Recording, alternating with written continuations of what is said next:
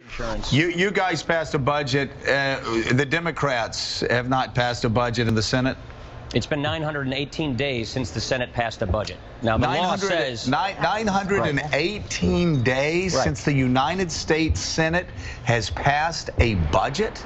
Yes, and as you know, Joe, the what process are they doing, here, Paul? What are you doing? Because you have to pass a budget every year, right? Yes, the law says you have to pass a budget by April 15th. It's tax day for Americans. Why aren't Democrats passing a budget for over 900 days? You're going to have to ask them that question, Joe. But I would simply say, so instead of talking about this record or lack thereof, we're getting this horrible rhetorical broadside, which just fuels division within America, and we shouldn't be doing that. We should be talking about, we should have a legitimate policy debate about our different ideas.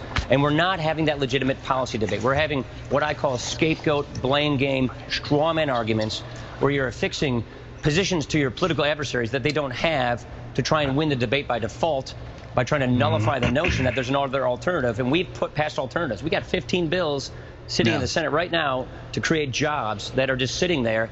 And they're running this do-nothing Congress campaign against Congress. So it just doesn't add up.